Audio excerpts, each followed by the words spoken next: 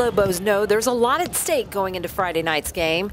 Currently tied for third place in 14-5A with McKinney North, this win could give them sole possession of third place before they face #1, the Colony, and #2, Prosper next week.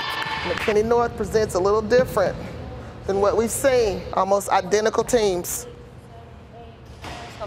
It's going to be a good game, that's right. We try not to get involved and emphasize the hype of the game. We just want to concentrate on execution and doing what we're supposed to do on defense, being where we're supposed to be on offense, and kind of just let the hype of the game, let the fans deal with the hype. We just want to keep it business as usual. The Lobos are currently 4-2 in the district and on a 7-game winning streak. And talk about a team that has great chemistry with tremendous talent.